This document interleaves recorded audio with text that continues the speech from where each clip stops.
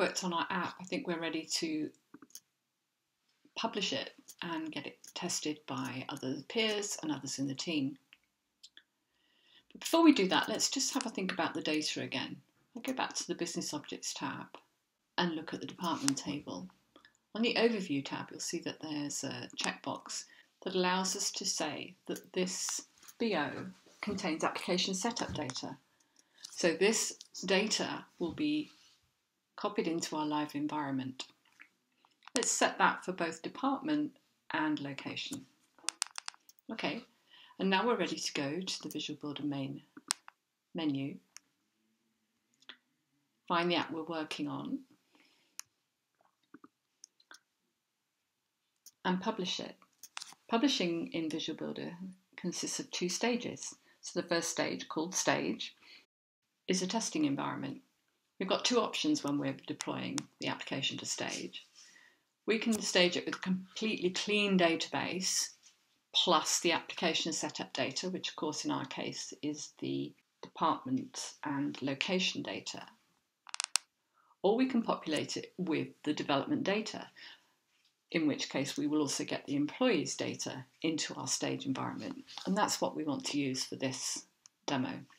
So we'll select Stage.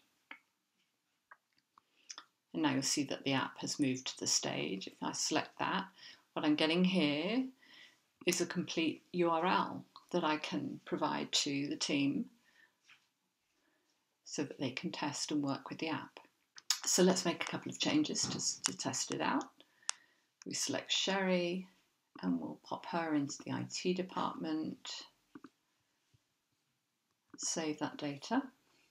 And just to check that, let's go to the Stats tab. And we now have 2 employees in the IT department. Once testing is complete, you're ready to publish the app. So again, we go, and at this point, we publish it, the second stage, available. We have the option to include the data from Stage or publish the application with a clean database with the application setup data.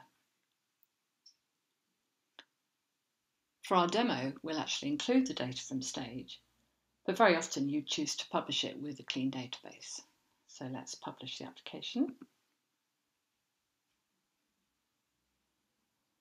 And now we have the live URL to provide to our end users. And when you're ready to work on a new version of the app, you could create a new version.